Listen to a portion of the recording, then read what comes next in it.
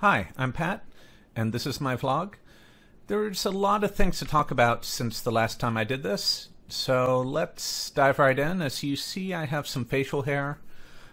This is a lot of people are growing corona beards, kind of as a way to pass the time, to recognize that we're all stuck in different, or at least many of us are stuck in different circumstances in many ways from what we would like, from what we signed on for, both at work and at home. A lot of personal relationships are in interesting places, while for those of us who live alone, we're seeing people a whole lot less than we're used to, and that's pretty rough. Plus, we often have friends or family who are ill, who are suffering, who are jobless, some of whom have died. Pandemics are rough on everybody. And this is something that I'm trying to remember when interacting with coworkers and people online, to not to take stress that I see and misbehavior that I see as seriously as I otherwise might, because none of us signed up for this, and it's unexpected. And so it makes sense to bend a bit more. We are seeing some of the interesting flaws in human reason that come out as people respond to these difficulties. There's a lot of people who think that they can argue with reality and argue their way out of proper understandings of how the illness works, how it spreads. Maybe if I can just come up with a really good argument, then I don't have to wear a face mask. Or we really should reopen now and no more people will die. And it's motivated reasoning. And there's a lot of that happens in various parts of the human condition. Various situations that we find ourselves in. Unfortunately, this is the worst time for it. But I think some of this it's the way that human cognition works. It's not something that we carry around as active throughout most of our life. Evolutionarily, if intelligence is a trick, it's a sprint. And it's a sprint that you do when you see a threat coming over the hill. And you need a plan, you need to build it, you need to execute it, and then you put it down. It's not good for these kinds of long hauls that we find ourselves in this kind of slow crisis. And so it's stressful, because you could either leave yourself mentally active in that way, which you're not really designed to do, and like it's not really gonna work, but trying can be rough, or you can not do that, but deal with the very changed situation and have this very likely false worry that it's going to change everything forever, that our current lousy situations, the much lower quality of our lives, is a permanent thing. And that's what you do if you stop realizing that you're in a temporary situation and this is not the new norm. But this tension makes it hard to handle inaction, which is mostly what we want in times of stress. I don't mean coasting. I mean like literally sitting around at home, trying to do remote work, trying to console your friends without seeing them, trying to not have all the cultural events that you're used to, not even the small things, taking a walk in the park, running your feet through grass. Also, those other things, because we all in life deal with stresses, and we build our responses to those stresses in very individualistic ways, and we paint with the large variety of possibilities that we have. We paint individual paintings that are our lives, and we don't have that now, and that's rough. And we just have to largely accept it, or possibly adapt and find new habits that can carry us through until we can find ways to start getting back to the way things were. And I think we're all eager to get back to the way things were. There's just an enormous danger in pretending that we're not still in this situation. And to that end, I'm very worried now at the end of May that the states are opening too early and we're not seeing a lot of compliance here in terms of masks. A lot of people are not getting social distancing. I live in New York, and the times that I've been out, there's always maybe about 20% of people that just don't get it. And they unfortunately are going to be our disease vectors. If more people were careful and compliant, then we maybe could have been out of this by now, or we could be much, much further along in the reopening, and we wouldn't have over 100,000 people dead. I mean, it's not, the blame doesn't all fall to the individual people or the 20% of people who are like that, but a lot of it does. And we see some other societies that are much better at compliance when they're asked to do something tough, and they're generally doing better in this. There's always differences. There are, even within the United States, different population density has a lot to do with how many people get the disease, how many people died. I guess at this point, I got an antibody test, and I tested positive. I'm pretty sure I know when I had the illness, and it was near the end of March. I got it, I believe, from a coworker not long before the office closed. And I had a few days where I was feeling really off. I had a fever, and it felt like somebody had beaten up the muscles in my back, and like all the way down my back. And so it felt like there was weird internal bruising, and I've never felt anything like that before. It was a strange sensation. It was an unpleasant set of nights. I hopped up and took a cold shower several times during the evenings, and during the days. And now I know that was probably COVID-19 for me. Now I feel lucky because the person I think I got it from, he suffered a lot more. He had the typical exhaustion. Moving from one room to another in his apartment wore him out, and he spent most of his time just lying down, not really being able to focus on anything. From what I understand, he just barely avoided needing to go to the emergency room because he had trouble breathing at some parts. I'm glad it wasn't that bad for me, and I'm hoping that what I have is a immunity that's either lasting or it at least lasts for a reasonable length of time. But I still have a family. I still have people I care about in life, and I don't want them to get it. And of course, there's that abstract feeling of caring for humanity in general, and I don't want people to suffer, even people I don't know. So there also, I've been thinking a little bit recently, there was somebody who I was following on Twitter for a while because she had a really interesting story of breaking out of the social justice camp of liberalism. And I found it a little bit unfortunate that she left liberalism entirely as an ideology and seemed to go pretty hard into right-wing politics. But I still found her to be interesting. I followed her for a while. I did one of the things I normally do, which is kind of act as a skeptical voice. And I think this is useful for people in general, although not everybody appreciates it. For some of her more political posts, I would respond and break down what I think was overreach or sloppy, things like that, and I would engage and so on.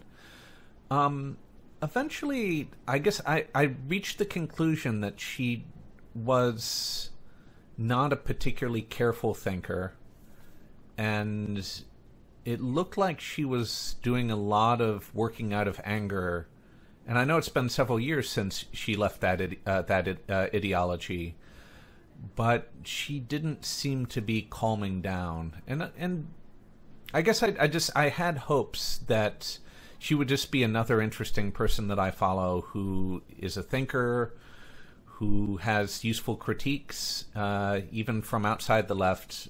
We need people from outside to criticize us just as much as we need internal criticism. But I didn't think that she was likely to offer that. It's a little bit similar to Andy Ngo, who is a journalist or of sorts, where I first heard of him several years ago, and he's definitely a fairly right-wing guy. I don't know if he sees himself that way, but at least the way that I use the terms and define things, he is. And he did a lot of reporting on progressive liberal movements. And as I've mentioned before, I am a liberal. I am fairly far left, but my political ideology is a mix of technocracy and socialism. And I don't have much in common with populists. I don't appreciate them. I don't like the culture war stuff that they do. I appreciate when they are pushing for stronger social safety nets. That is an area of shared interest. But I would not want to live in the society that they build because their vision for the social rules of that society are so distant from anything that I could be comfortable with. I kind of like the more libertine, very free speech nature of society as I understand it. And I want to keep that, even as much as I'd like to have much stronger social programs. So within liberalism, I still consider that camp to be one of the opposing philosophies. The word enemy gets a little. It has a lot of nuance to it, but they're not a faction that I want to win. And between them and even completely middle of the road politics, I'd rather go with the middle of the road because I so dislike the way that they want to change society. Pronouns everywhere, canceling people all the time, not preferring to swear at people rather than have conversations, things like that. So Andy Ngo, he did a lot of coverage of the kind of far out progressive activists and other groups that are more the anarcho-socialist groups. And a lot of his criticisms, as I saw them, they rang true.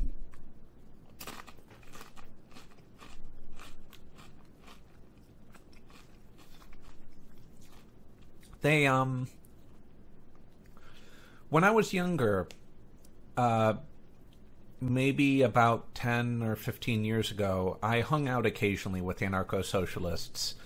There were groups like Anti-Racist Action, which I believe is the predecessor to Antifa, where I didn't have a long interaction with them because I kind of got to understand what they were about and decided, even if I grant that they mean well, their lack of belief in mainstream ethics makes them really dangerous people, both for the country and just to be around. Because if you're friendly with them, they throw interesting social events and parties and so on. And I've been to a small number of parties. I'm not really a party person.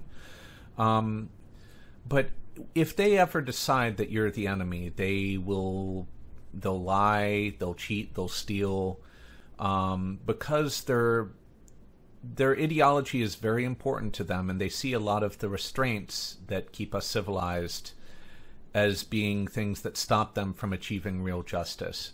And so they're just not friendly to a lot of these, what I consider fairly neutral rules that are for the betterment of society. And so I saw Andy Ngo go to some of their protests and and critique them at the protests. And you never know when somebody's doing journalism, did they do deceptive editing? Because I know that the Antifa folk wouldn't hesitate to do that. I've seen them do that. They'll lie about interactions with cops and counter-protesters and things like that because their cause is that important to them. But none of these faults are unique to the left. All these faults, they're general issues in human nature. If somebody really, really believes in something, and they don't so strongly believe in a lot of these rules of behavior, then they'll do those things. And I've met several people who I found kind of scary who would do those things. They'd consider it much more important to take somebody down who they thought was a bad person than they would about being fair or truthful. And so, in my view, you just don't want to mess with those people because you piss them off, you're putting yourself in danger. And if you enable them too much, then a lot of these rules that at least I believe in, they fall by the wayside. And I don't think that we can afford to do that. These are the things that make us civilized. And it's scary right now to see a lot of neutral rules being torn away by the current administration. But he's not the only one doing it. Populism, whether on the left or the right, in my view, this is what it does. It corrodes the habits of civilization in people. And a lot of Latin American democracies have suffered this as well, where you have people like Bolsonaro or Maduro, both of them terrible leaders, where they just decide, well, the gloves are off. And once they take the gloves off, the society, it's very, very hard for it to ever get back into a good state. Because people want revenge, or they want to unwind things and do it in improper ways. And you stop having civil society. And voting, literally, it stops being about conversations and tests and becomes winning at all costs. And any representative government cannot survive that kind of mentality for very long. So, I guess this over time, having seen more of Andy Ngo's reporting, I came to doubt that he was actually doing journalism well, because I kept on seeing him make more and more sloppy statements, statements where he appeared to be stirring up drama and saying things that just don't seem to be true in order to scare people. And I don't know, maybe he's this scared, or maybe it's intentional manipulation. This isn't a statement of hatred towards him or anything like that. It's rather, I just don't trust him as a journalist or as a positive actor in public discourse. So in bearing through the coronavirus lockdown, I've been doing a little bit of restructuring of trying to find things that interest me that don't require me to spend too much time outside. Been doing a little bit of retail therapy. I always find that to be a funny term. But I bought myself a Fitbit, which is primarily nice because it gives me statistics on my life and heart rate, things like that, and it gently nags me to enter more statistics into it. And they have a nice data platform that's designed to help you improve your health. And my health is not that amazing. I'm overweight, and I don't exercise enough. My diet is not very healthy. There's a lot of things that I should be doing to improve my health, and I'm trying to find ways to get there that I'll stick with. That's the challenge. Like we can start diets that we never finish. We can promise ourselves this is the last time that I'm going to buy sweets in the supermarket, and you're not going to hold through to that. I'm hoping just having more information available to me and a little bit of nagging will help. I've been trying to figure out rules that I can stick by. Drinking a lot more water, trying not to eat just before bed, eating smaller portions, things like that.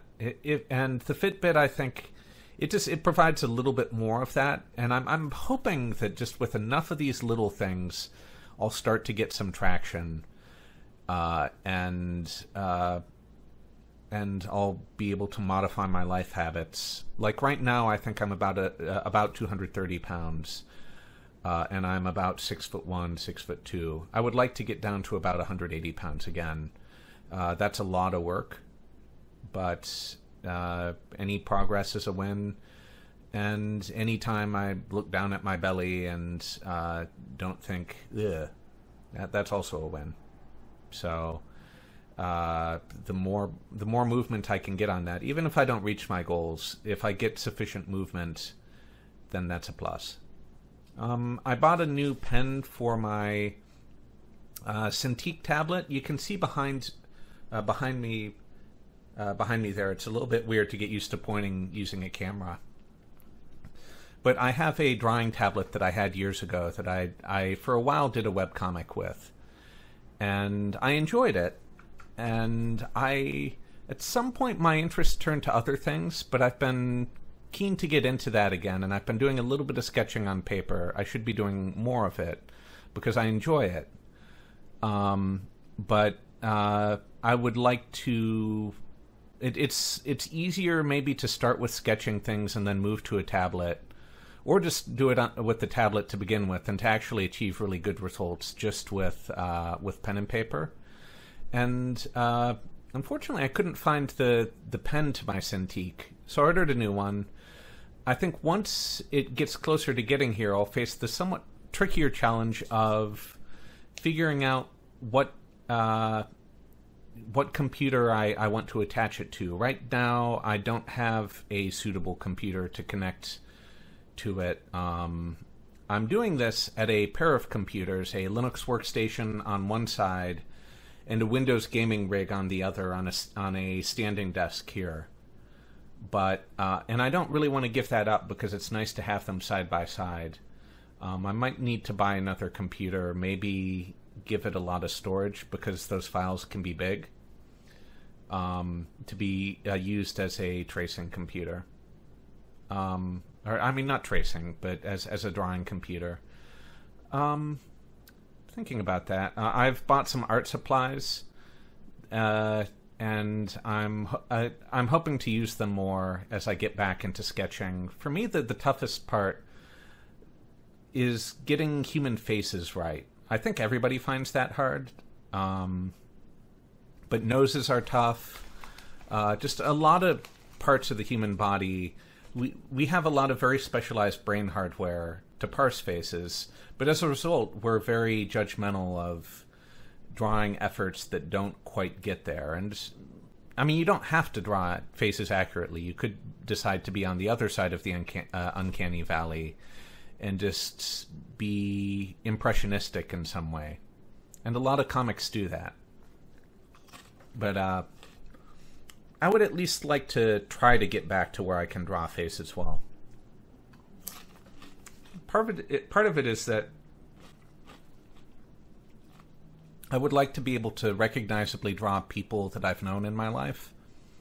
And impressionistic approaches never really get you that. So I've been getting used to remote work, and I think the toughest part of that is keeping a schedule, and not being distracted by the endless opportunity for activities that we build into our homes. Some of that is having cats.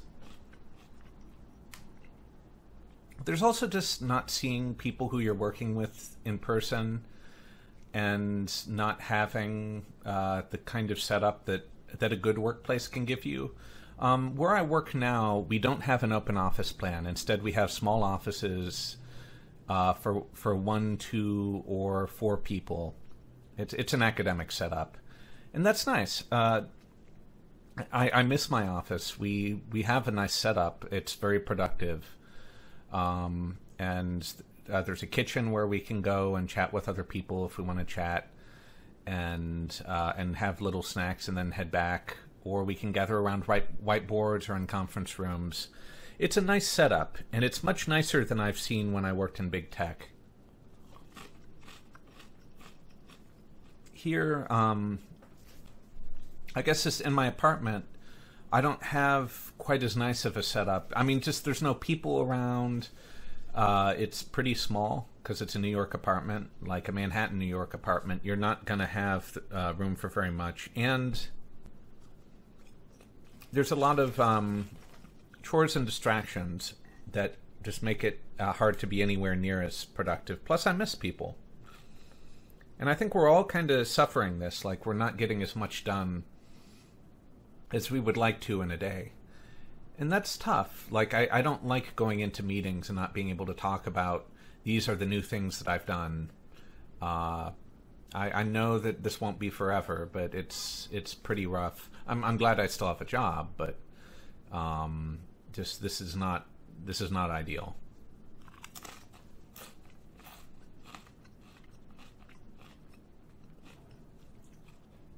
Being in my apartment with my cats, it has me thinking a lot about mortality.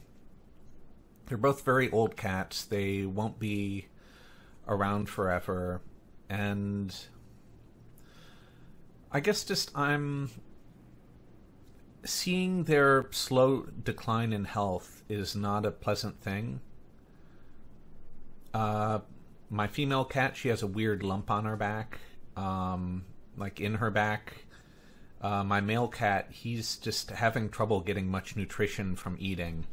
And so he wants to eat all the time, and he gets very upset if there isn't food out. I've tried switching him mostly to wet food, which helps a little bit, but he's not putting on weight, and I think he's actually still losing weight, and he's already pretty bony. I'm, like, behaviorally, mentally, they're still mostly there, but they're not like middle-aged cats. They're clearly pretty old cats, and I worry about them. And it's not fun seeing this decline, particularly up close, but I guess I'm responsible for them in the general case. I am, but it's just I also feel a little bit weird about being uncomfortable, being cooped in with them during what looks like a decline, at least for my male cat.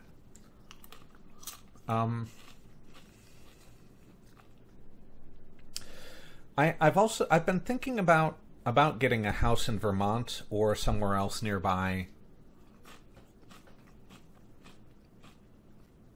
for the weekend when all of this is over, and when I no longer have cats, because you can't really move cats that way. I'm not sure I can afford it. I mean, I am a programmer in my early 40s, but living in New York is expensive, and I've spent a lot of time in academia and haven't really done a lot of the things that would put me on the higher end of the programming pay scale.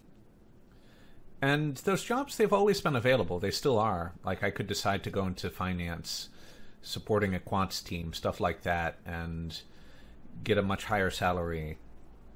But those places tend to be unpleasant to work at, and you don't really feel like you're doing something societally positive during it.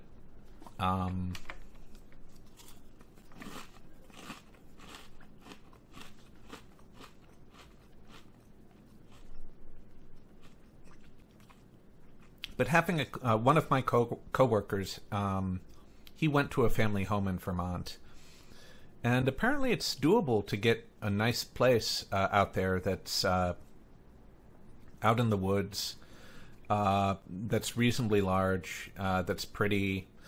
where you could have your own garden and have like proper kitchens and bathrooms and stuff like that, which you can't easily get in Manhattan. It's pretty appealing, and I've been doing a little bit of browsing of real estate sites up there. Maybe there's some way I could manage to make it work financially. I know it would be good for me to at least, like, I think it would make me happy. And I haven't spent much of my life chasing happiness, but I think this is something which actually having a garden again and having space somewhere, even if I spend most of my time in New York in a small apartment during the week, having a different place for the weekend where I could stretch out and relax, that would be nice.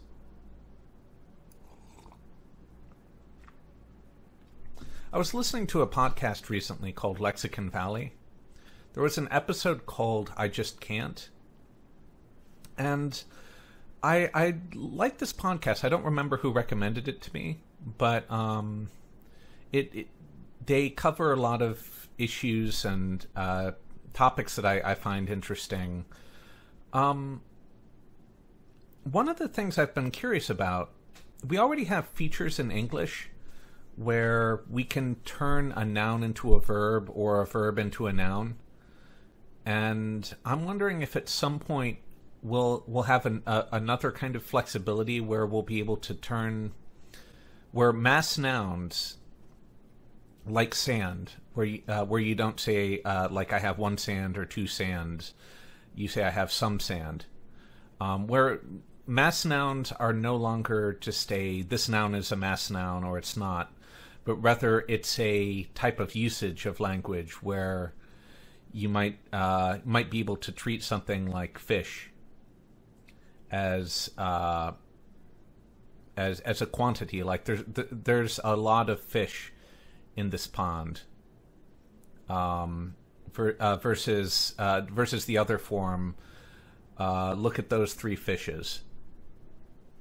And I know that right now those are just considered variant plurals because we're kind of losing our mass nouns in English, or at least we're losing some of them. But maybe having this kind of flexibility would be nice because it would let us express the difference between whether we're talking about a feature composed of a lot of individual units, talking about it as a feature, or whether we're talking about specific units. I think that could be a nice thing to have in English.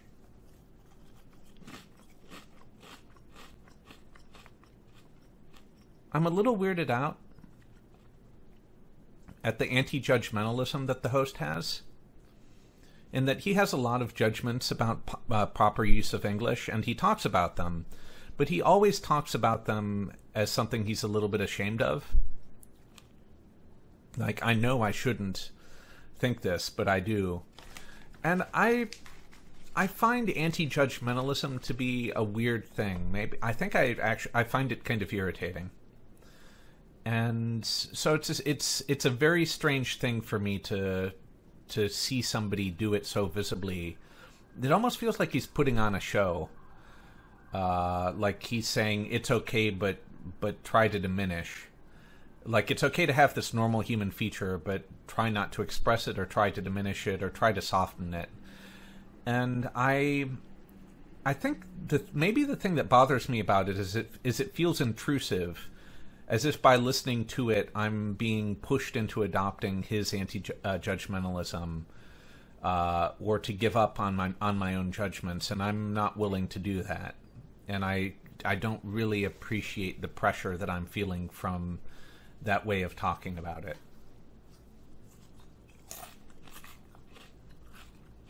And I guess in general, I'm comfortable with language being a little bit prescriptive. And I don't mind critiquing people for not using language correctly. I think, in general, once you've shown mastery of it, and provided that you continue to show mastery of it, you get a license to play with language. Sometimes different forms, they'll aid in rapid comprehension of a topic. And I'm not really the one to be bothered by use of language that's not maximally compact. I'm cool with there being multiple ways to say something if those multiple ways add some nuance to how parsing is meant, or subtle gradations of meaning. But I got a little bit of a feeling against that from listening to that particular episode. Also, there's also a Radiolab episode that I listened to recently called "Fish Don't Exist," and that's something which I disagree with. That I grant the argument that they were making in that episode that fish as a category don't have a lot of genetic relatedness to each other. And I even generally have some sympathy to the idea that genetics should be a big deal in terms of how we understand features of organisms. It's the basis for my understanding of gender, and so on. And we hang various things off of genetics, but it doesn't mean that it has to be the root of all concepts. And so their observation that two things that people would call fish are actually less closely related to each other than a lot of land mammals, it just doesn't strike me as a particularly strong argument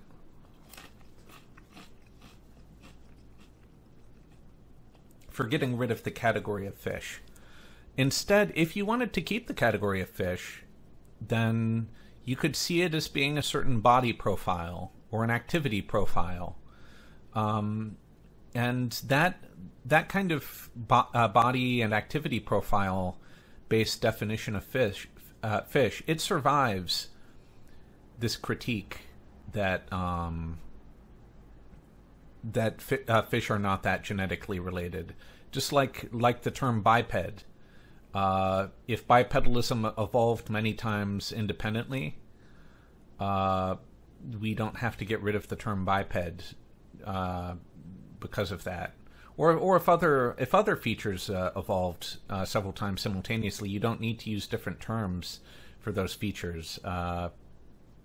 It adds nuance, though, and it's worth understanding that fish might not have this kind of genetic closeness that we might assume, but we were calling them fish long before we had any understanding of heredity. And I suspect that we'll be calling them fish long after most people understand that fish is not a genetic family tree-based definition.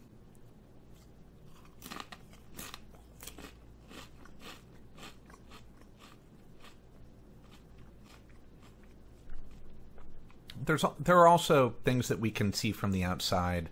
There are a lot of functional definitions, like where does this kind of creature live and how might I catch it, that are common, presumably, to all fish. Anyhow, next thing I wanted to mention is, because this also happened since the last time I did one of these, is the accusations of sexual assault against Biden and the Me Too movement. And it's interesting seeing how this and the Title IX reforms that Betsy DeVos is doing, how they fit together as a topic. In general, I think the Trump administration has done very little good. There are a few things that they've done that I think have been positive, but by and large, I see this as being not just bad, but disastrous as a presidency. But the Title IX reforms that DeVos pushed through, which have been the wish list on a number, which have been part of the wish list of a lot of political philosophies, including several liberals like me. These changes seem positive. They at least partly restore due process to the sexual assault accusation process on campuses, because the old Title IX rules, they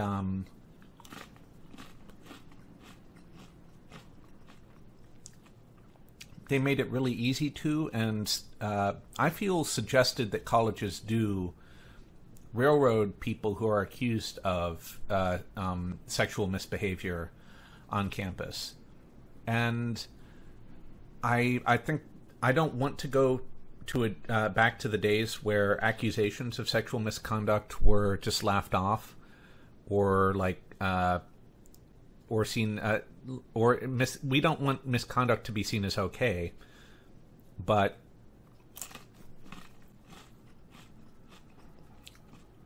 we also shouldn't want an accusation to be treated as proof. Ideally, we should require significant evidence, significant strong evidence to be provided, and to have a proper argument. We probably should primarily be using our criminal justice system, or at least most of its processes, for this, so that if somebody is accused, it's not the end of their college career or the end of their life. Their end of their life as a free person. We don't want an accusation to be the end of it. And so these changes, I think, have restored some due process, and I'm worried about Biden's intent to reverse these fixes. And I find it to a degree ironic that Biden is getting what looks to be potentially a false accusation. I don't have the information needed to judge. There are questions on credibility, but maybe he did these things. I generally prefer to withhold judgment until a trial finishes, and so I don't assume guilty or innocent. I just sit on unproven until and unless reliable investigations happen that can look into these things.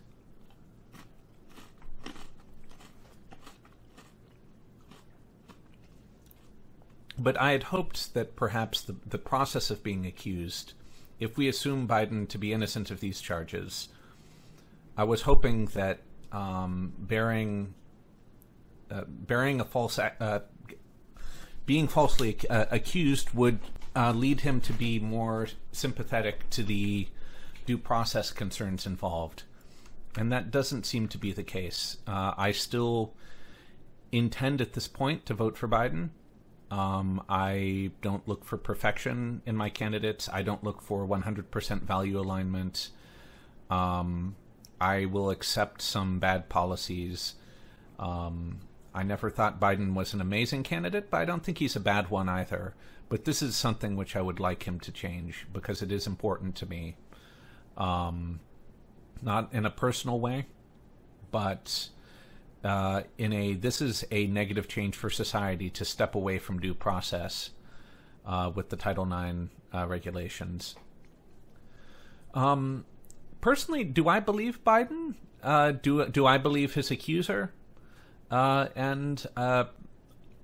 don't really have a stance. I feel largely that our efforts as individuals to investigate these things ourselves, let's bring up the internet and read about them, we're bound to make a lot of mistakes on something that will dramatically change our perspectives on somebody, and I think it's not a good habit to get into to do that. Now, there are times when I have not been as good on this as I could have, and there have been times when I tiptoed into some accusations, but I try pretty hard not to. I lack the evidence either way. I don't have the personal experiences. Nobody is taking the time to present them to me in a structured way to help me deal with my own biases. And I would like to be somebody who would be fair in a way where somebody might plausibly select me for a jury. And I think in general, this is a standard that everybody should aspire to. We should all hope to be fair enough that we would be good on a jury. And anybody who would have you believe one side automatically, I think they should be excluded from juries and considered defective in their moral reasoning. These are not virtuous stakes to have to decide I'm going to believe one side or believe the other automatically, or just based on some internet research. That's not a good way to reach decisions around people.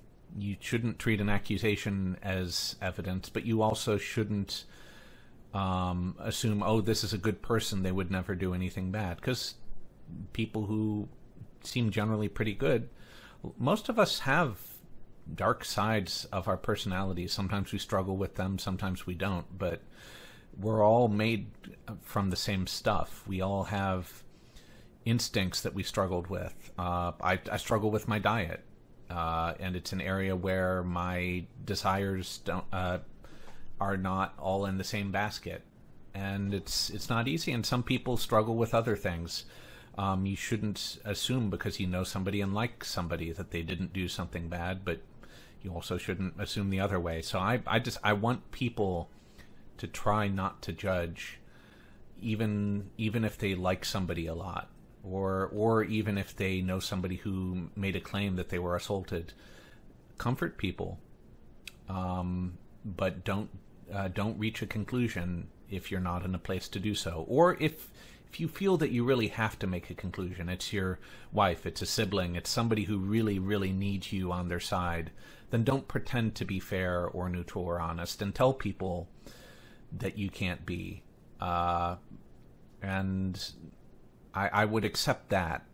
I don't accept people who will jump to one side or the other without being in the right place to fairly and really in a way that shows that they care about fairness, fairly evaluating these things. I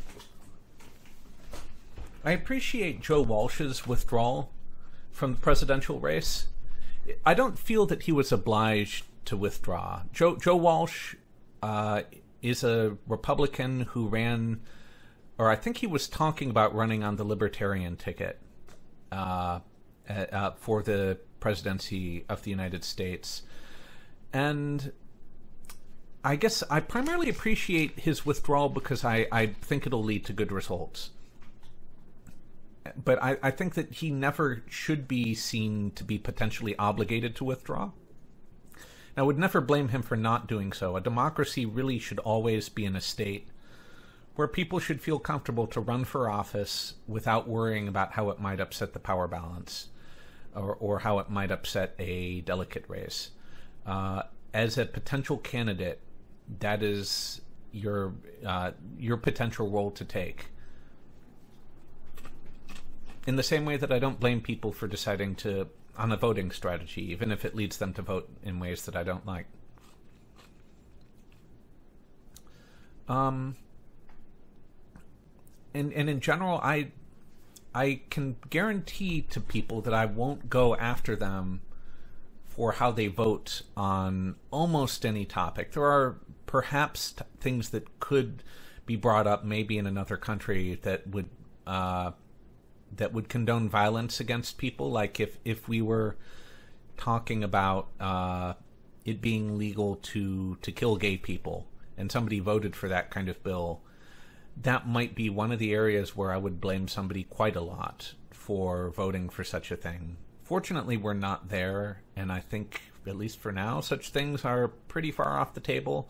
But if we ever fall that far, that might be a situation where I might blame somebody for voting a certain way. But in the general case, and in practice, even on issues I care a lot about, like universal health care, I'm a big supporter of that. But I won't blame people who don't support it, who don't like it, and who reliably vote against it. I wouldn't go after them. I wouldn't draw large conclusions about who they are as a person because of their vote, because people can come up with lots of different reasons for their stances. And the reasons, how they think is the important thing. And we all just have to deal with the burden of living in a society that's decided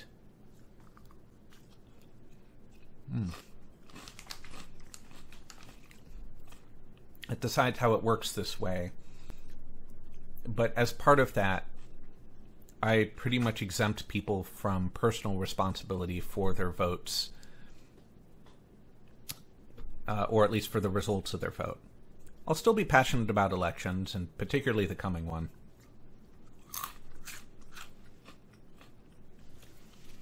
I'm starting to feel on Twitter that I'm getting a feeling that I was having partway through my stay on Google+.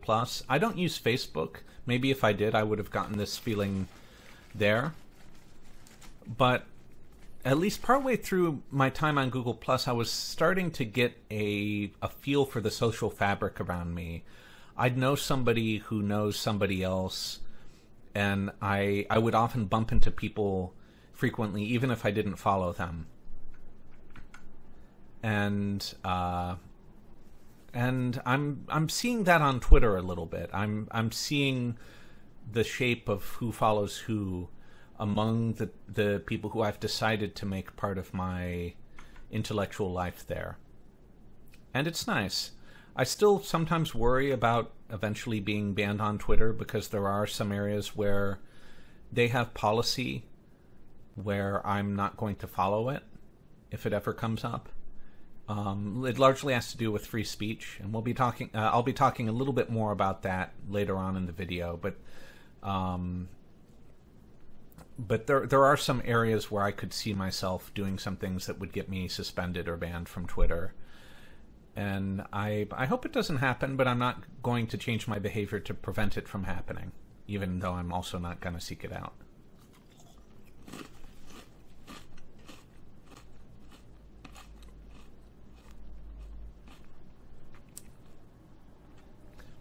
Been listening to a lot of Duke Ellington recently, and also a lot of French jazz and chanson music. Some of this is there's a animated movie called The Triplets of Belleville that I've liked for a while, and there's a musician who did a song for the movie, who does like French pop jazz. And I've been looking for more music like that. There's a song that's actually just called The Triplets of Belleville.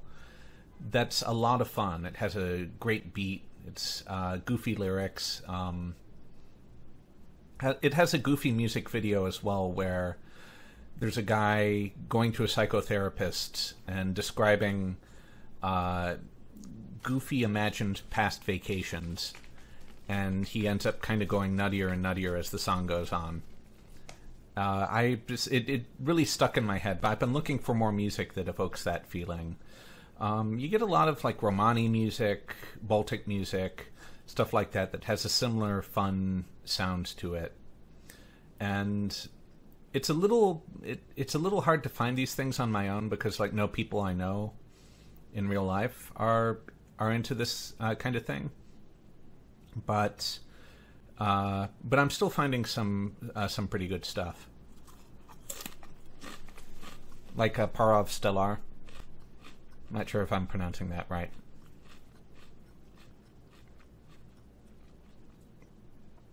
I've been thinking a little bit about counterfactuals and rally around the base effects, because this came up in a conversation where we were imagining different ways the Republican Party might have gone if Trump had not been the nominee.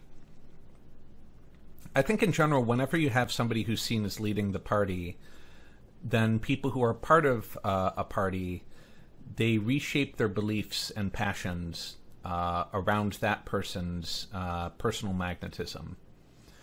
And that means that whoever is the president of the United States is effectively defining the party in a lot of ways during their presidency. It's not an official role, but if you want to see how the electorate of that party shifts, it shifts significantly toward, at least the mainstream does, towards that person's perspectives. And so I think that this is one of the things that I really worry about with Trump leading the Republicans, and that I want their party to recover, because if they're sick, then the Democratic Party will also be sick and radicalized and so on. And I don't really want populism to take over both parties. And I think he's almost uniquely bad as a Republican candidate for the directions that he's taking Republican passions. But it's interesting to imagine how things would have looked like if, say, Romney had gotten the nomination and the presidency instead. I think it'd be a very different... the United States would look pretty different today.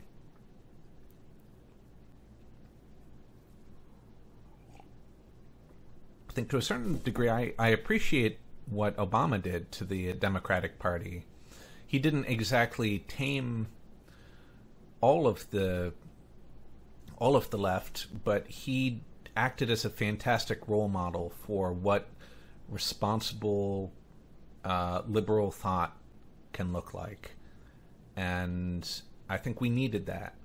And we didn't have all the personal scandals of Clinton.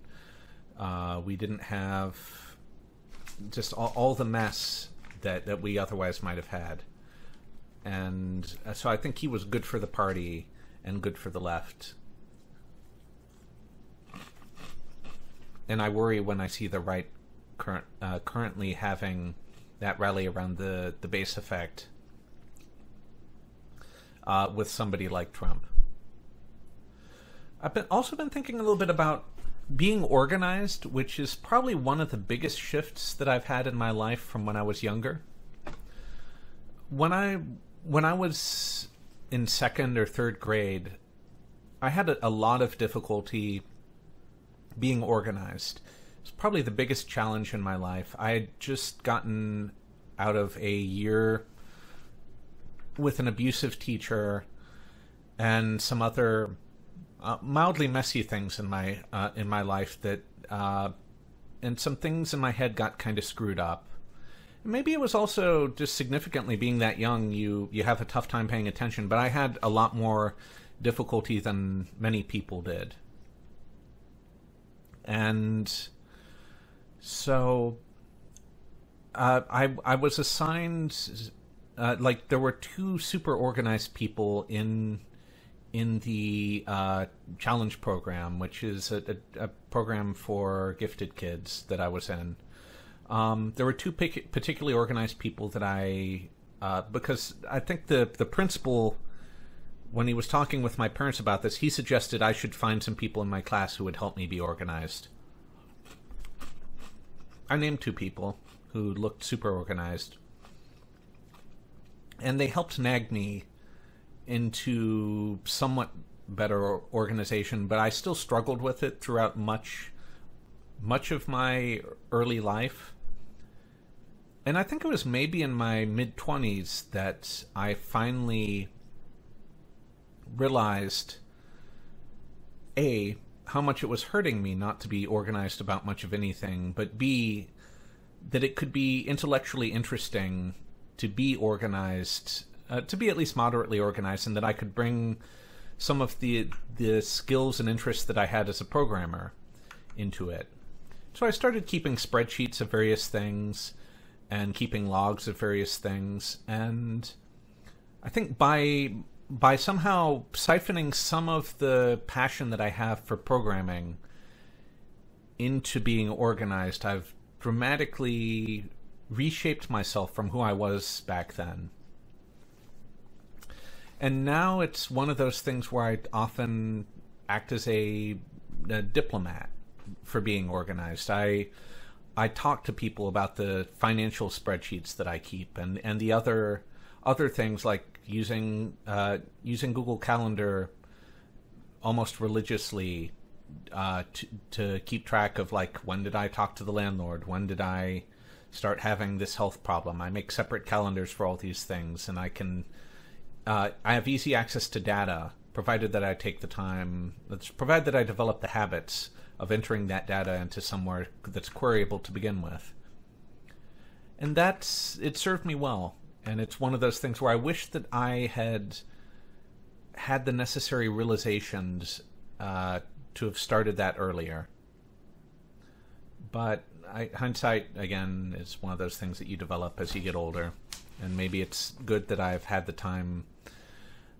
Maybe it's good to have had the experience of noticing flaws in my life and in myself, and successfully taken steps all on my own without somebody pushing me into it to correct those flaws. I think with the pandemic, I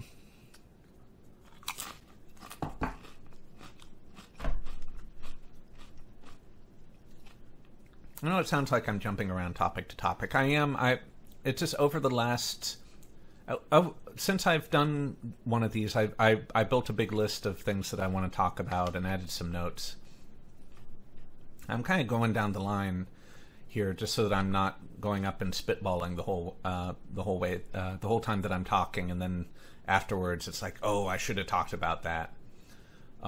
Maybe being organized, it's that kind of thing again. But I think when I was a libertarian some years back, there were principles around which my mental life was organized, or at least in terms of social obligations and philosophy.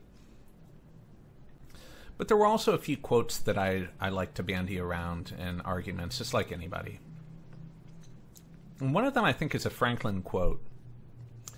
Those who give up essential liberty to achieve a little temporary safety deserve neither liberty nor safety. And I've been thinking about this in terms of the pandemic, because in general, like it's interesting to see how different political philosophies react to situations. And I think that this quote does not hold up very well under a pandemic, because here, this is a case where giving up liberty that we ordinarily would consider quite essential for a little bit of temporary safety, it does us a lot of good by accepting that we're locked in, that we're either locked in or significantly restricted, by giving up on interacting with people in person to a large extent. We are achieving some safety, temporary safety, I suppose. And I think it's still a very worthy thing, and I think it makes possible a lot of things later. And so I think it illustrates some of the faults in the style of thinking that's embedded in the quote. Now, we might take issue with whether it's essential liberty or whether it's only temporary safety. I think probably questioning whether it's temporary safety is the better line of argument if you really wanted to try and disagree with me on this. But I think but maybe the way we should think about it is we're invited to think more deeply about what the quote means. What are the insights embedded in that quote? And I think what it is that it suggests that when we lose a liberty, we lose the habit of seeing it as essential, and we establish a precedent that rarely lifts later of it not being an essential liberty that we should try really hard to uphold. And I think this is true. People who aren't raised with a certain liberty or a conception of liberty or even a level of liberty, they rarely see it as that important. Because liberties are culture. They're not part of natural law or anything like that. They're cultural beliefs that we hold in society. So in many circumstances, people who don't want to live on a continually eroding island of liberties, they should be wary of giving anything up, because if they give it up, you have a precedent of it being given up, and there's always this looks like another time that we should give it up. Whereas if you've never given it up before, then you have a better, at least from some perspectives, you have a better ability to hold on to it in the future.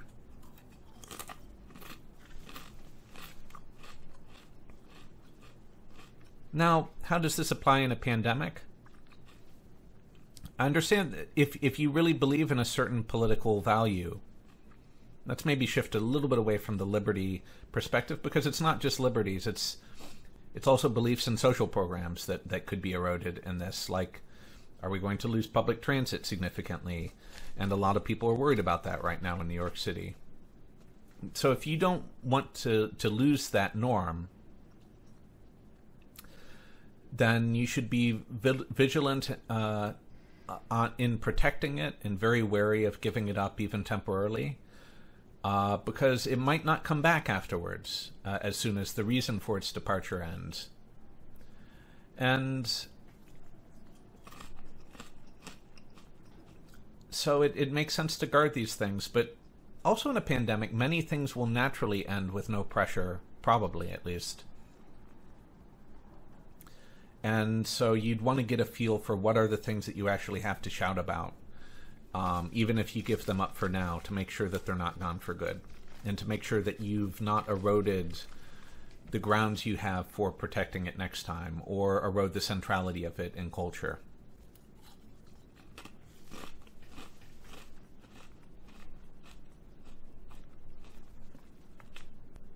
Just a little bit more to go. I wanted to note that to a lot of people on first glance who don't subscribe to it, hard paternalism looks a lot like hostility. I think this is one of the big differences that in my political philosophy at this point from when I was much younger. I believe in hard paternalism.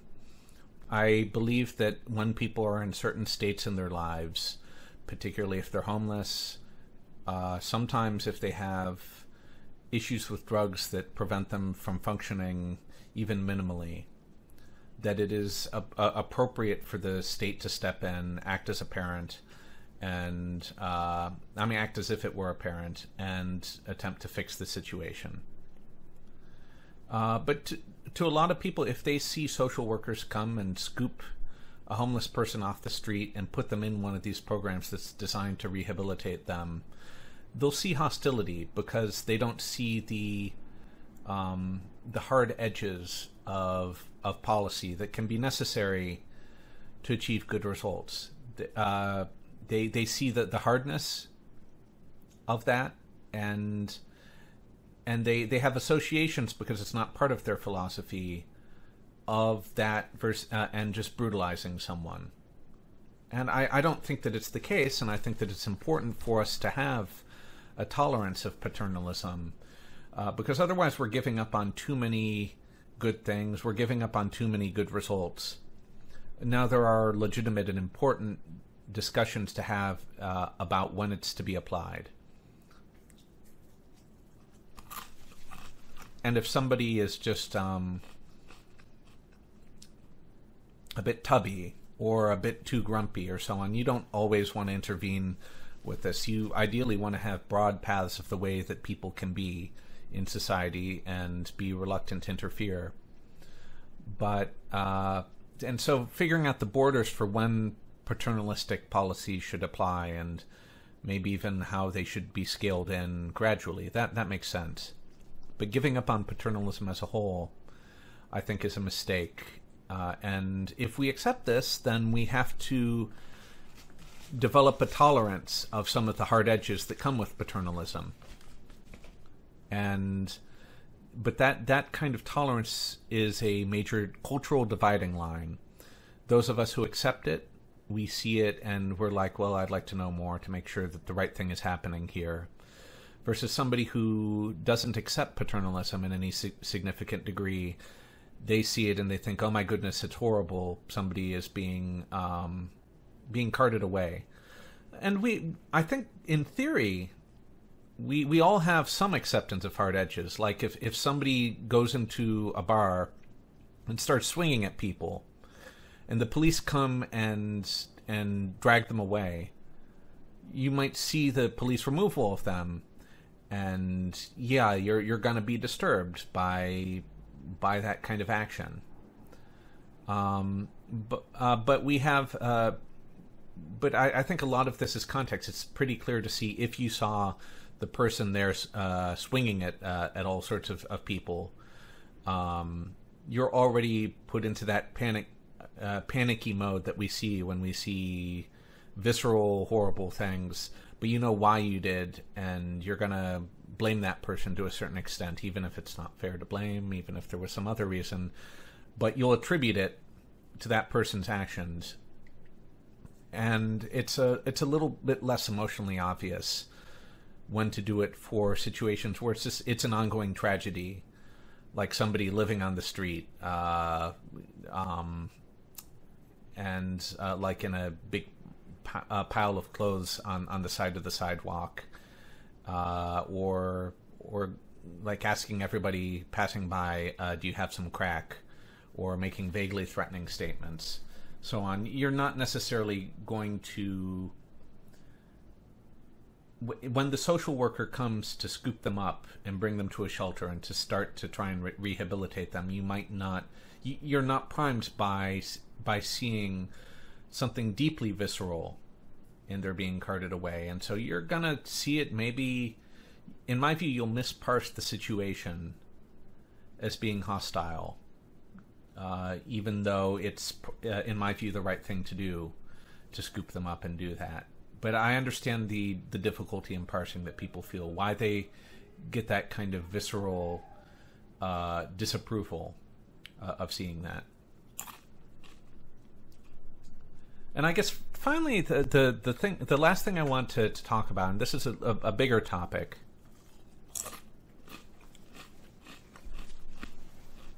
and it's a recent one. It's Twitter and Trump.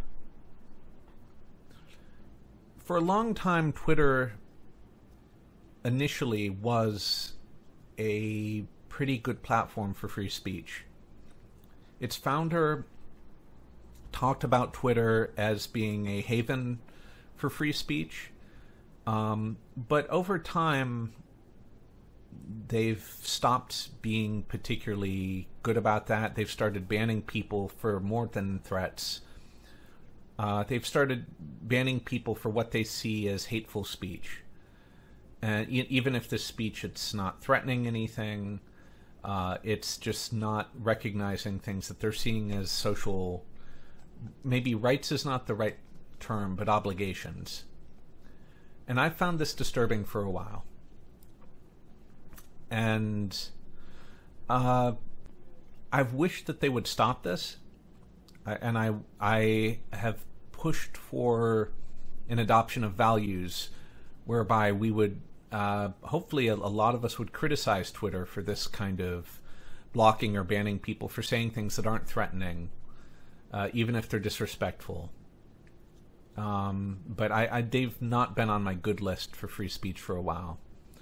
More recently, Trump has been a irresponsible speaker for a long time. He's pushed dangerous ideas. He's had little regard for truth. If you're looking for a bad speaker, it's hard to find a better example of a malignant speaker than him.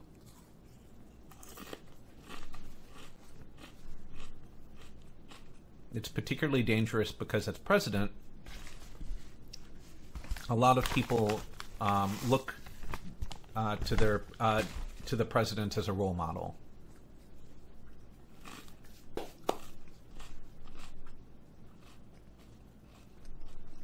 All that said,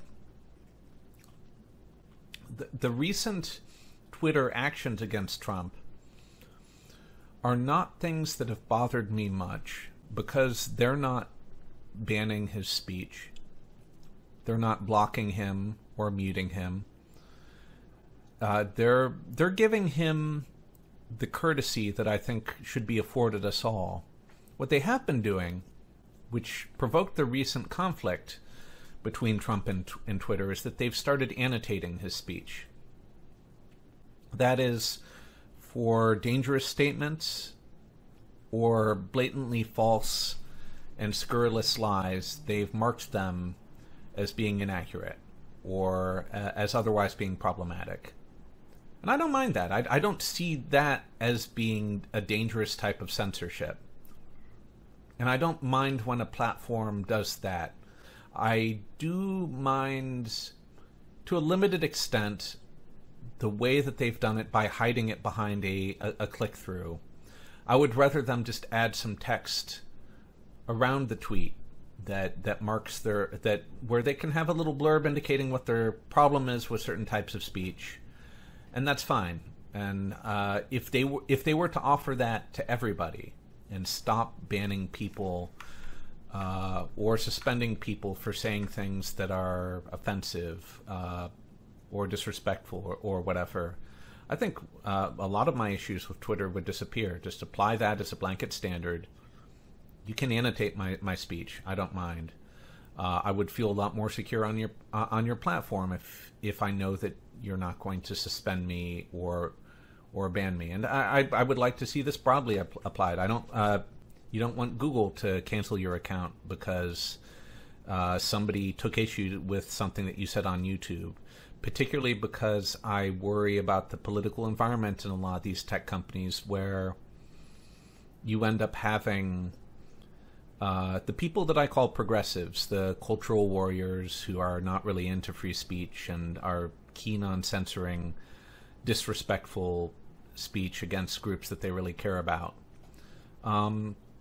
If they worm their way into HR or otherwise can make enough noise, they can capture a workplace to a certain extent and make it really uncomfortable to speak there. I worked in a big tech company, and some of them were trying to get jokes banned because they felt that people who don't speak English as a first language were left out by a lot of jokes, and they'd never understand it, and they don't want to have that kind of difference in cultural participation that happens. And I thought that was nuts. There was a lot of nutsy things that I saw there that I didn't approve of, and I know that those people can capture or at least significantly sway a workplace towards adopting some of their weird ideas. And I worry that as is internal would become external, that they can sway the way that platforms decide what speech to accept. And I would rather us have a strong cultural norm where you can annotate speech as a platform, but in general, unless somebody is calling for violence or organizing violence or certain other things that skirt close to being illegal, I want there to be a norm that platform providers do not censor speech or hide speech by making it difficult to find through search engines or removing it from recommendation engines. Although tuning it to the audience is fine, but that ideally shouldn't make it blanket harder to find. So Twitter, I don't think, did quite the right thing. I think at least for one of Trump's tweets, they hid it behind a click-through where you had to click saying, yes, I want to see content of this sort. But I think Trump was... he was petty in his response, and that he was using a personal interaction as a way to say, oh, let's change the law to turn the tables on somebody because of my personal one-on-one interaction with them, with this platform. I think that that's not the way that government should be run. If he was worried about this issue, he should have dealt with it not because of his personal involvement, but rather because he saw it as an ongoing issue. And beyond that, his way of dealing with it, I don't think it's going to survive legal challenge. And even if it did, I think it would be an unhealthy way for platforms to be pushed to behave. And that he didn't find ways that genuinely protect free speech. It's drafted wrong. It doesn't achieve valuable social ends, and it risks destroying platforms that act as modern public forums, and that's pretty undesirable. So there's a lot that I see in terms of problems for how this worked out, even though I don't see Twitter as being a particularly good actor either.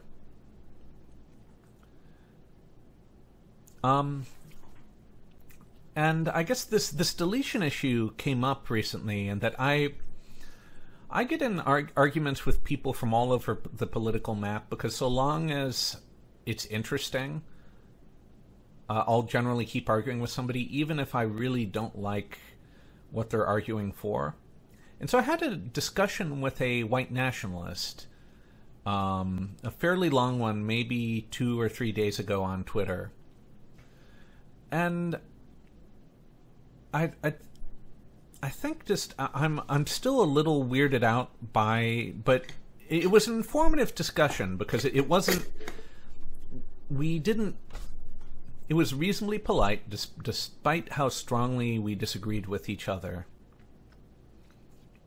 And I guess I'm still trying to wrap my head around the perspective that this person was coming from. Because but I've gotten some insights. It's just they were arguing that that other parts of the world act as ethnic homelands, and that white people should have ethnic homelands. And to me, that's not something that I want. I mean, maybe it's I come from a family that's multi-ethnic. Like I have black cousins. Otherwise, my family has a lot of people of European and Jewish and other descent in it. It's just kind of a big crab bag. And so to me, like I'm not sure if I would feel really at home in any kind of homeland of that sort for white people or for other people. I'm not friendly to the idea of ethnic homelands, and this came up a little bit in a recent Intelligence Squared debate on Israel, and because I don't approve of Israel's trying to be an ethnic homeland for a Jewish people either. But just in general, I don't. I was trying to understand what the appeal is. What is it that they feel that they're missing and not having one of these homelands, or how would it work? What are the concrete deliverables that they're looking for here? We didn't exactly get to that in the discussion. It just there was he gave an impression that he didn't feel safe with the shifting demographics in the United States. He was worried about minorities rising up and oppressing white people and so on. And I guess these aren't things that I worry about.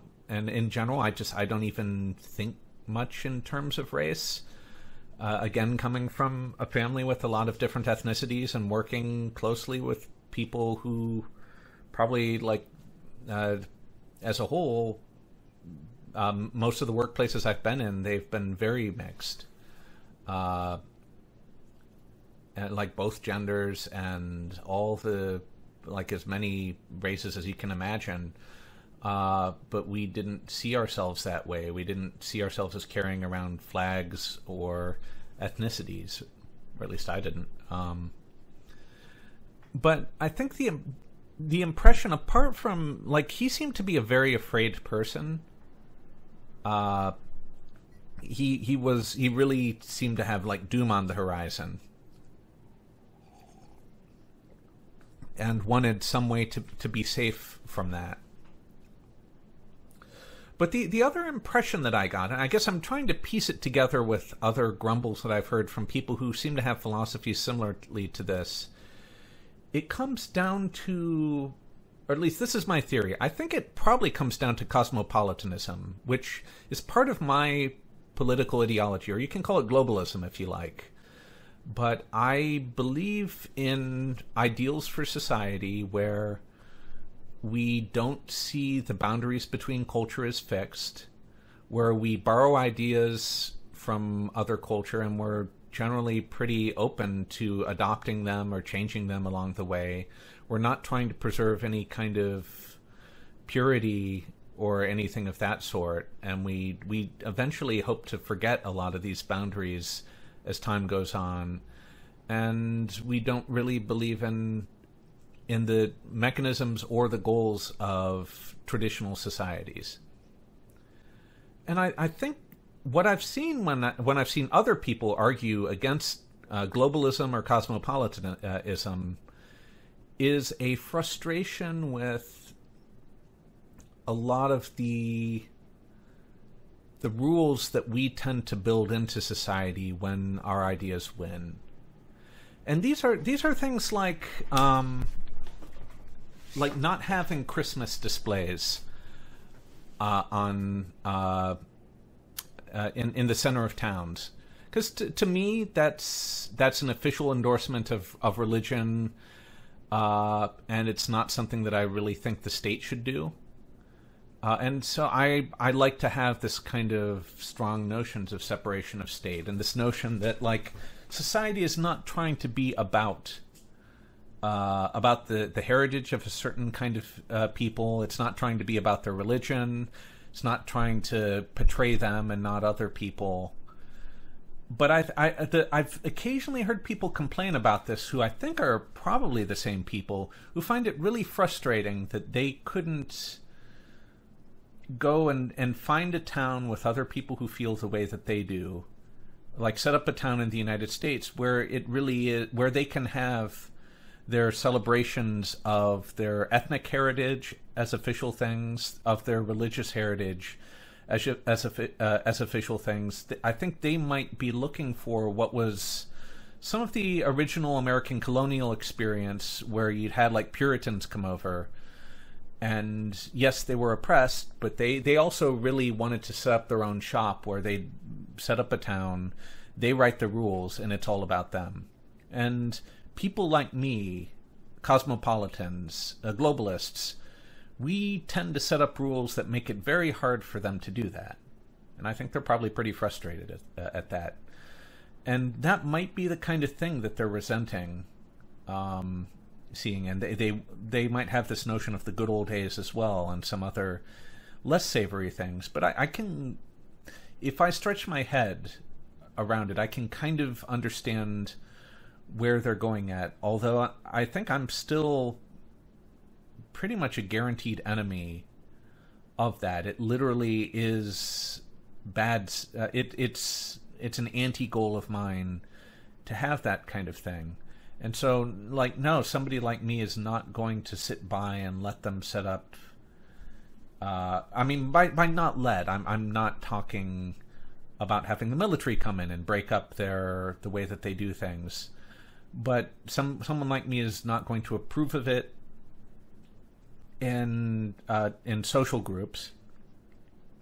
Like if they set up maybe a Rotary Club that is trying to be monoethnic and so on, I'm not going to really speak highly of that. I'm probably going to be pretty disturbed by its existence, even if it's not banned. But if they're trying to pull it into the public sphere, even if they have a town that's like 80 or 90% them, somebody like me is maybe gonna come in and say, look, you can't use the public square for this, because we in the United States are not, we don't let the state act as a closely enmeshed form of culture like that. But I guess that's probably what I'm guessing that if the conversation had continued further, and if I had gotten the chance to talk with them about what exactly this, by them I just mean this particular person, I'd ask them, what exactly do you want? This is probably an aspect to it, and this is probably a frustration they have, just based on my impression that it's the same people, same kind of perspective as the other people that I've met earlier in my life who wanted this thing, and also seeing how other cultural enclaves work, like the Amish and so on, where they really have set up their own society, and they just want to be left alone, and they're not keen to integrate into the bigger cosmopolitan society that people like me are advocates of. And I think that these perspectives are reasonably fringe, but I also think that we've done a pretty good job at nudging people away from them, mainstream people away from them. And I don't feel entirely safe that most people find them reprehensible in the way that I do. It's just they haven't thought about them and they'd find them weird. because I think oftentimes social movements in society, not social movements, not wrong word. Societies get moved by the people who care the most, and that can be a bunch of individuals who don't talk to each other that much. That's why I'm wary of the term social movements, because there's not. It's not like there's a globalist meeting that I'd go to. I don't think I've even ever really talked about it much with other people about my cosmopolitan ideals, and certainly there's not a cosmopolitan club that I know of. If there were, maybe I'd join it and it'd be interesting to talk. But it's but I think just the collective effort of maybe 2 or 5% of people who have these ideas can drive all of society towards them if nobody else cares. And that, I think, but if nobody else cares, then you also don't have a strong resistance against somebody on the other side who really cares and really doesn't like my perspectives, our perspectives. If they're really good at, if they're really devoted to pulling a different in a different direction, then what we've built is fragile. And so that makes me a little nervous. But I think that's also the case in general for technocracy, and that I don't think most people, in the general sense, they have a strong belief in experts, and they don't necessarily love experts. And so, but it's just they've never really thought about alternatives. And so you end up having the experts able to drive because most people aren't getting in their way most of the time. The issue is that populists, if they just have a blanket distrust of experts, then they can effectively counter a lot of good policy just by virtue of the winds of good policy are fragile because they never really were all that publicly supported or opposed to begin with.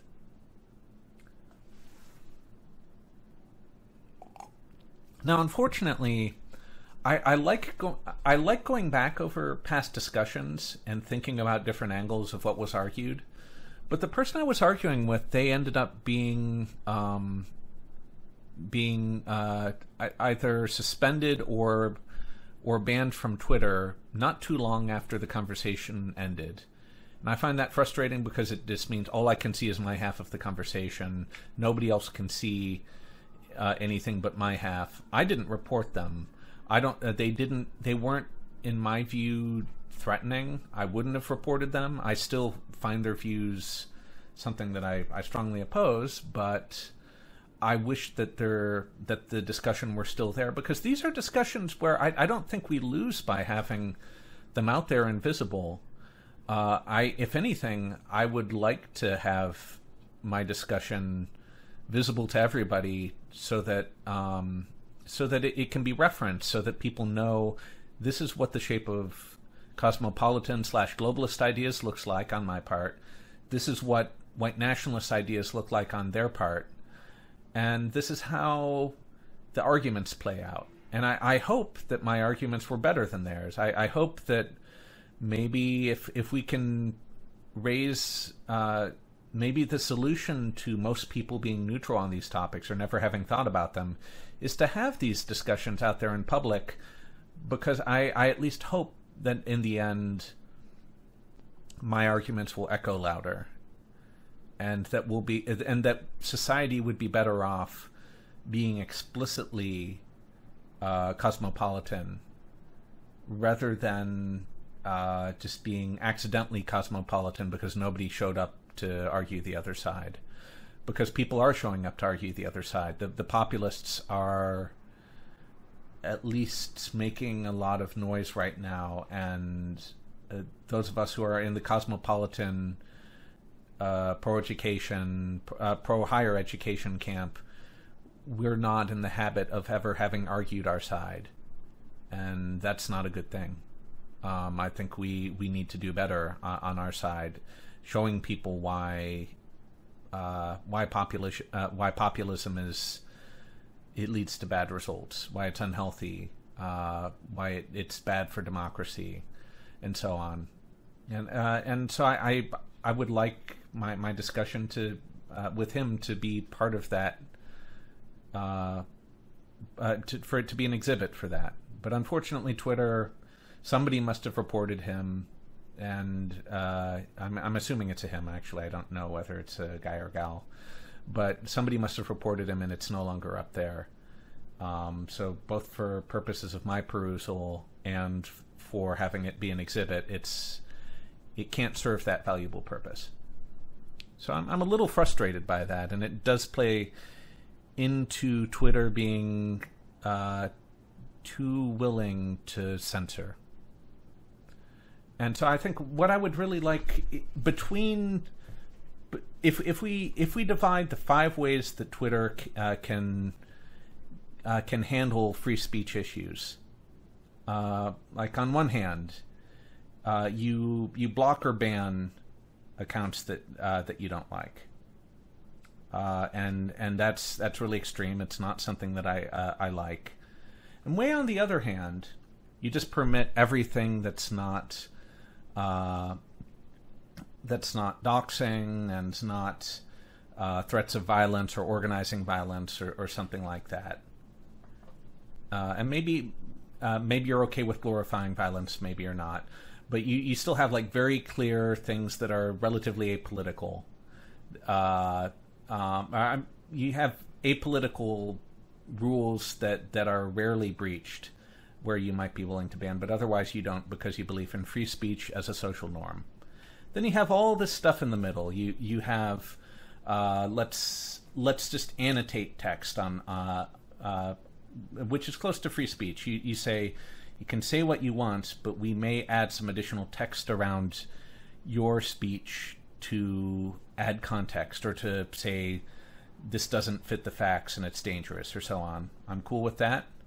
You can have click-throughs, which we're going to hide this by default, and you have to click to see it.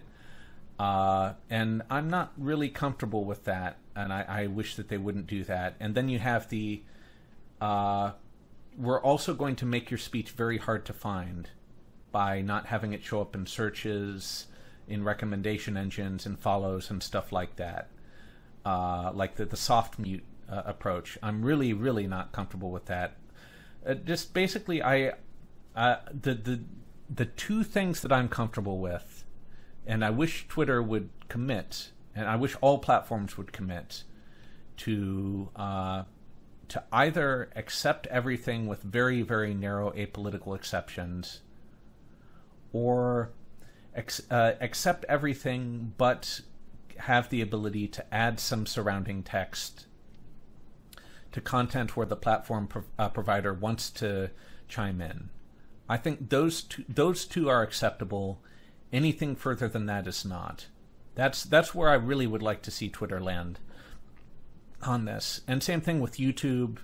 I don't think YouTube... there is an additional complication with YouTube because some people are trying to make money off of it. But I think the way Google should manage it is, rather than deciding that some content is not monetizable, they should just tailor the ads that they sell to being compatible with the perspectives that they're that fit the content. So if you're worried that, oh, this is going to offend Muslims, then don't air it in Muslim majority countries. Tailor your ads that way, but air everything and let everything be monetized, and try really hard not to have perspectives lead to different economic outcomes.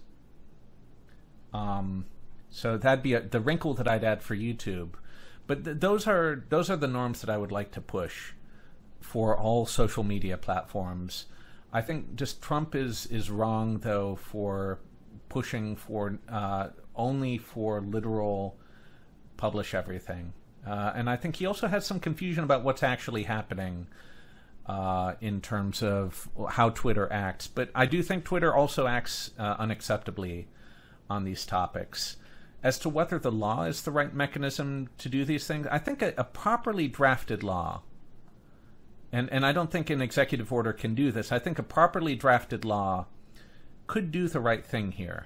And I would support something if it were very carefully drafted to to only permit censorship of, again, things like doxing or threats of violence or organization of violence, things like that. That can be banned. Allow platforms to annotate, but don't allow them to do click-throughs. I think those are things where I think we could see the right thing happen, but we're definitely not seeing the right thing happen from Trump here. And it's also just, law should not come through petty routes like this. Anyhow, that's what I had to talk about. This has been much longer than previous ones because I think with the whole coronavirus thing, a lot of the habits that I was trying to build were thrown off. But also just it's hard to build a new habit, and it's also hard to break old habits. Anyhow, if you have any questions on this, you can tweet at me or leave a comment, and hopefully I'll notice the comment. I'm probably not that hard to track down in terms of sending me an email if you'd like to do that instead. If you have topics that you'd like to see covered, or you'd like to hear my thoughts on any particular things, I am happy to get that feedback. I wouldn't promise to do anything in particular, but I would take it under advisement. Anyhow, be well, and at some point you will probably get another one of these.